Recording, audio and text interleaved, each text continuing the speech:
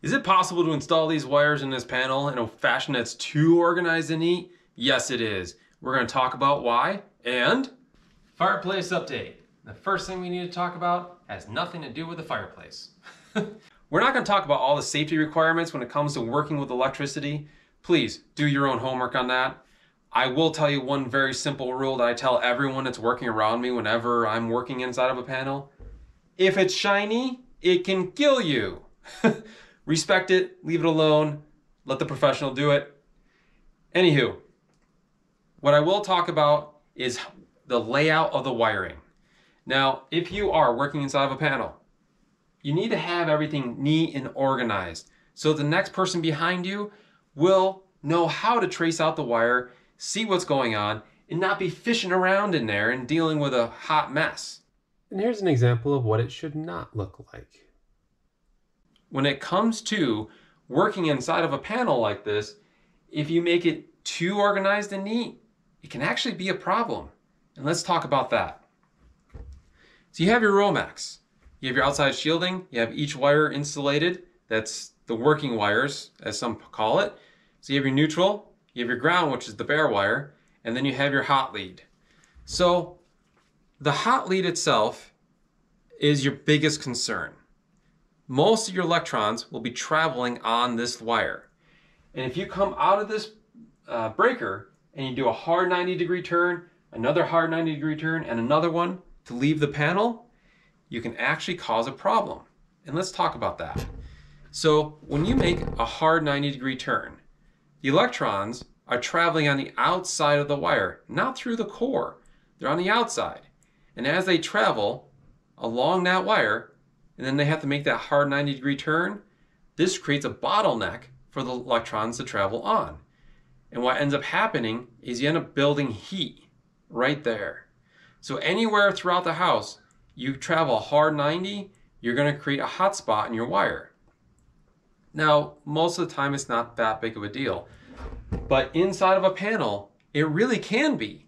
If all of these are hard 90s, let's say Dad's in the kitchen cooking up a storm, and the electric range is running, and the small appliances are going, a microwave is running, and little Susie is loading the dishwasher, and it's about to go, and little Johnny's vacuuming the living room, Mom's getting out of the bath and about to blow dry her hair. You have all these different things that are running, right? And so all that power is coming out of this panel and running out these distribution wires. So every time you're activating a circuit, and you've got that hard 90-degree turn, every one of those is getting warm and warm and warm. You can really build a fair bit of heat inside of a panel. So you want to avoid that. And all you need to do, instead of having your hard 90, is just swoop it out. A nice gradual change. Then the electrons can flow, there's no bottleneck, you won't build heat. Whew. Now, it's time for me to get all these wires in here. Activate the time lapse. Doop.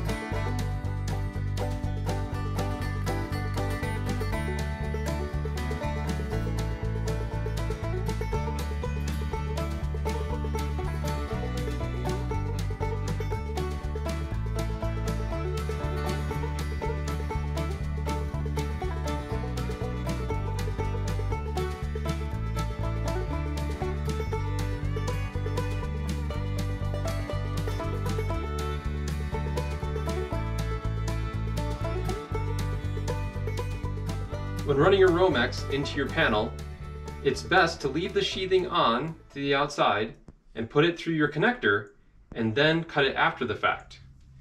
Now, when cutting the Romex, you want to be careful on how you do it. You do not want to damage the sheathing or shielding around the white or the black. So you take your knife and you go right to the center of the outer sheathing, and nice and slowly make your incision. And you peel it back. Make sure you get all your paper and everything in there. Once you have it peeled back, the last thing you want to do is cut this and cut the sheathing on one of your black or your white wire. So you put your knife behind, put a fair bit of tension on it, turn it away from the wire, and cut away.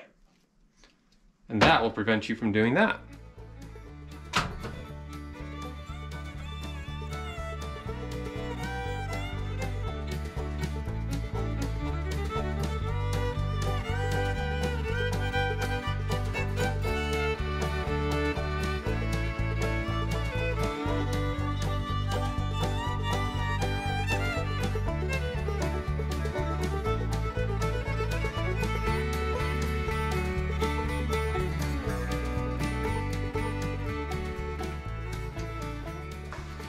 You know, in my particular nature, I like to keep things pretty neat, pretty organized. And one of the things that I do inside of an electrical panel that I don't ever see really is I'll alternate my grounds and neutrals all the way across, and I keep my grounds and neutrals next to the breaker they belong to. And in a main panel, you can do that. On a sub panel, you have to keep your neutrals and grounds separated. But this is the main panel. It's the only panel this house has. So this way, you can do it this way. And if you ever had to, trace back a wire, it's not that hard for you to go ahead and find the ground, the neutral, and power, and then pull that wire out if you ever had to. Just my 2 cents. It doesn't violate code, it doesn't do anything like that. It just makes things nicer for the next person.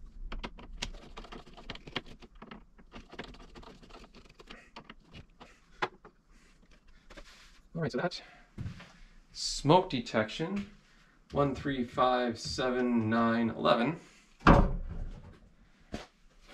11 smoke detection.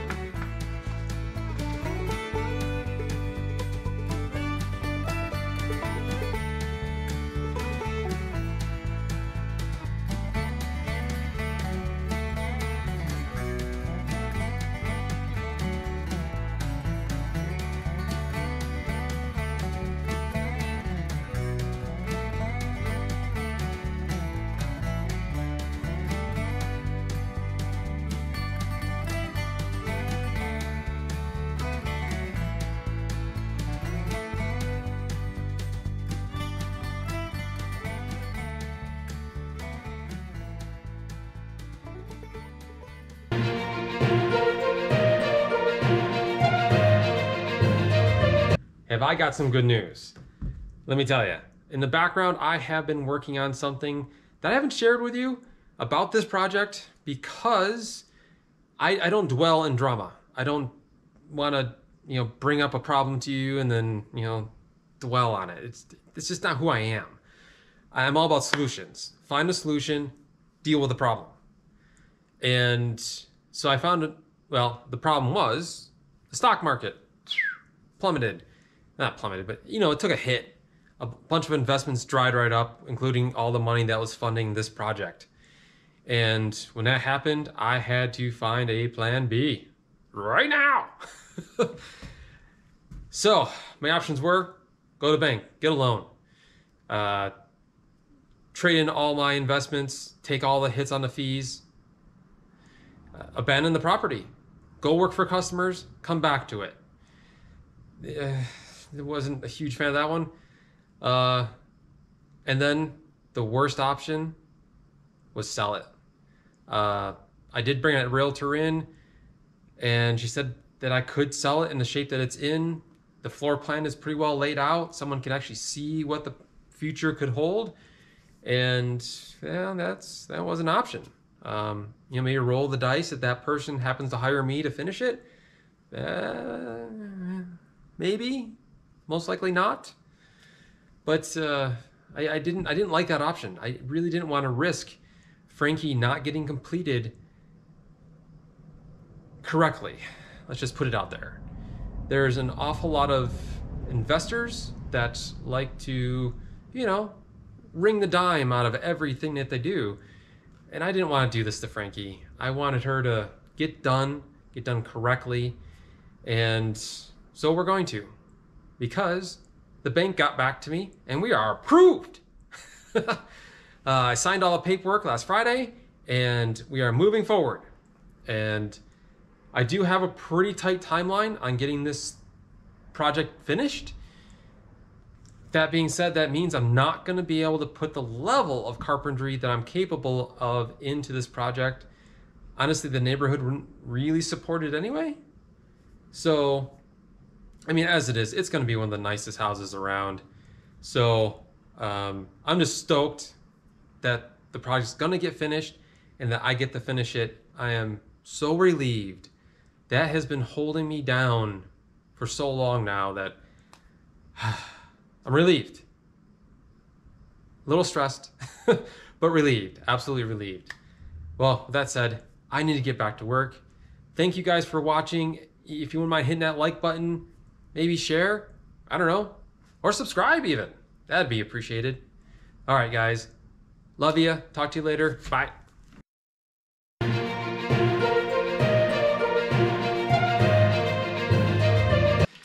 A while back, I jacked up the center of the house to level out the floor system and made a bunch of repairs to the floor itself, the framing of it.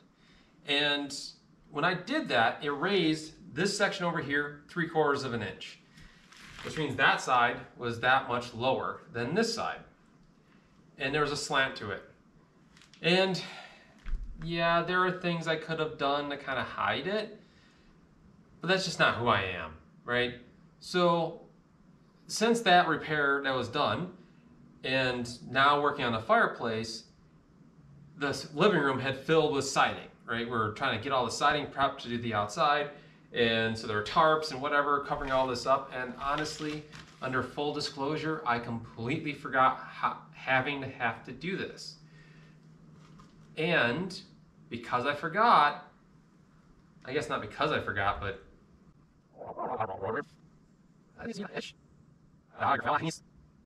and having it all covered up, I went ahead and built that timber frame. And when I did that, I locked the floor location down, and there really wasn't much to change it at that point.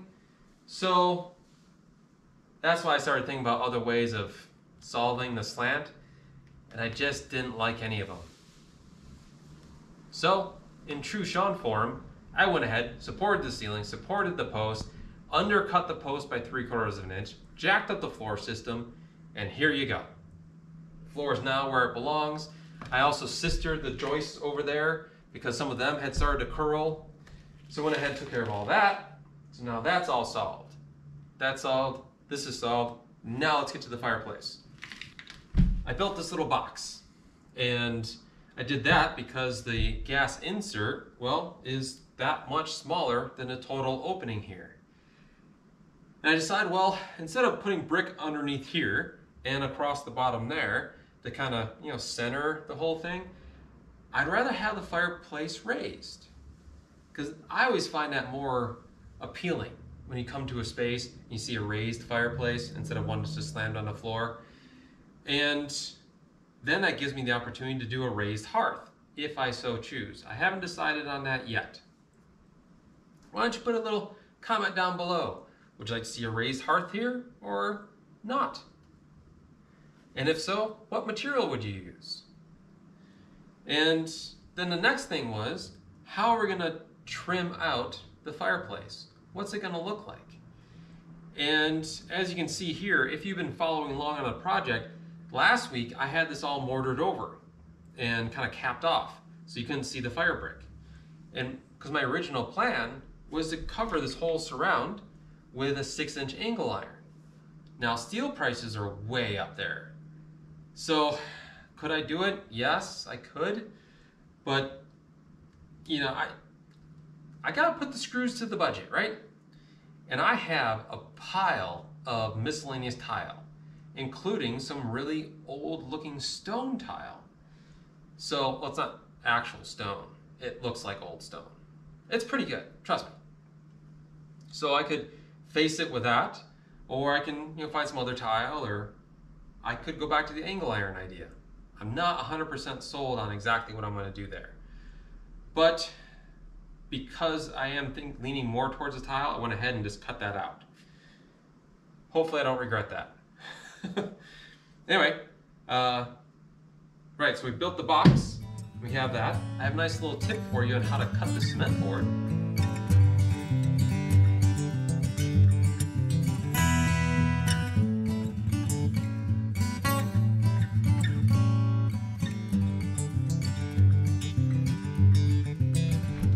I was just about to snap this off, and I thought, well, maybe some of you don't know about this. So I thought I'd show you. When it comes to cement board, you don't need a specialized saw or fancy wet grinder or anything like that. All you need is a utility knife. And you don't even have to have a good blade in it. It doesn't matter. All you're gonna do is score the surface like I've done here with just the knife, right? Take it in there. Now I've done 2 passes, okay? You want to put your cut edge on the edge of your sawhorse or table or whatever you're working on both sides. You need to anchor the side that is staying on the sawhorses, and then all you need to do is just snap the other side off. Just like that. No dust, no issues, no extra safety stuff or anything. Makes a nice cut. I mean, good enough for what you're doing. And this is a cement board that was repurposed. I pulled this off a project and been storing it ever since, just waiting to come here to Frankie. And then we built the surround in the back here, because you have to have a fireproof chamber for the gas insert to sit into. Now this one is a baffled design, so it does have a rear heat shield on it. So it directs more of the heat that it produces into the living space, and it has a blower fan. So it should be pretty efficient, really. And so I can have a really tight firebox. It calls for 14 inches, I made it 15, whatever. And I ran the wire. When my electrical inspector shows up, I can ask him how exactly he wants to see this finished. Because the manual for the gas insert and the code is kind of vague. I just know that it's an appliance and it's being inserted. It's like a dishwasher. You can't just plug it in. You have to have it hardwired. At least that's how I understand it. Anyway, so that's been run and roughed in, and that's all set. And now for the bad news. I watch a fair number of these renovation shows on YouTube, and all of them seem to have kind of a similar way of doing the big reveal. And for me, I typically don't watch the big reveals because I've seen everything finished up to that point. So what I'm thinking, I'm gonna do mine a little bit different. And I hope this doesn't bite me. Well, we'll find out. What I'm thinking is, this will be the last time you guys see the fireplace. I'm gonna go ahead and obviously continue to work on it and get it all finished. And at the big reveal, then you're gonna see this thing completed with its mantle and the whatever I decide to do here and the insert installed, and the TV surround or whatever I'm doing up there. And if you've enjoyed watching the journey of the fireplace and you want to make sure that you get to the final video, hit that subscribe button and maybe the notification bell, the little jingle jingle. And that way you know when I drop the next video. And, hopefully the last video. Yeah.